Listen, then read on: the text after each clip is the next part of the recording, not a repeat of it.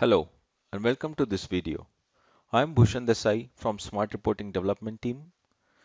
This video is about creating a new custom view in Smart Reporting, and the goal is to show you a simple business case from beginning to end.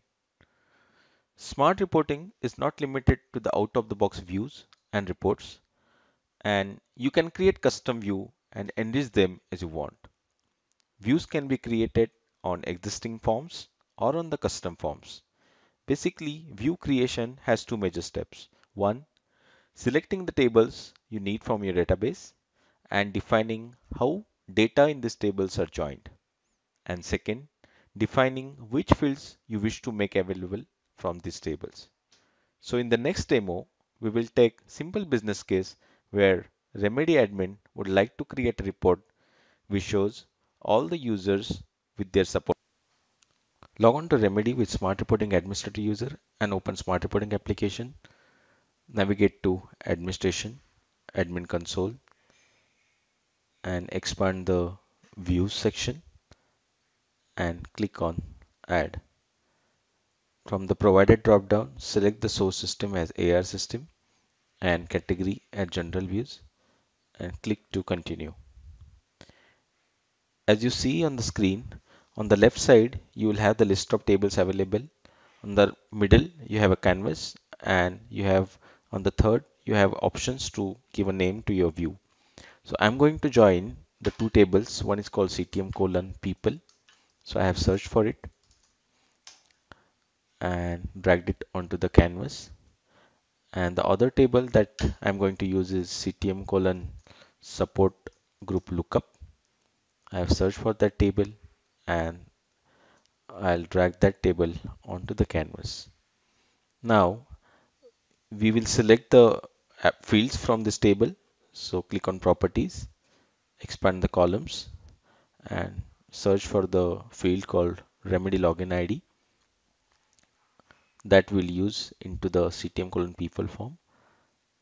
Now click on the properties of other table and select the fields that we wish to join. So I'm going to select support organization, support group name and company. Now we have selected the fields and we'll join these two tables. So click on create new join. So I know since the person ID is column which is common between two tables, so I have in the drop down I have searched for the person ID from the left table equals to person ID on the right table and click on add. With this we have joined the two tables. Save and close. Now click on step 2 on the top banner. Now if you see we have the two tables and the respective fields. So we will have these tables fields move to the respective categories. We have the list of available categories on the middle. If you want, you can create the new custom category. So click on edit category, create new category. Let's say I'm giving a name as custom category. Let's say add, save and close. Now I will move these four fields that we selected to the category called custom category that we created. So my custom category is available. So now drag that fields to the custom category and remaining four fields.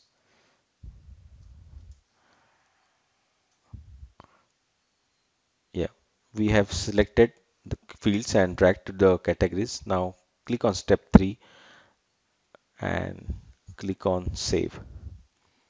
If you want, you can give a name. So I'm giving a name here as custom view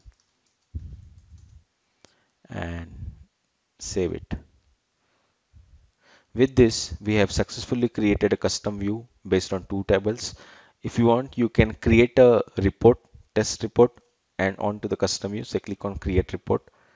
It will open up that custom view with their fields that we selected.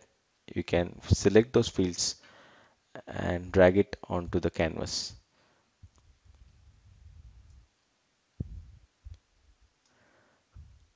Now we also created a test report and to see whether the data is available for all those columns.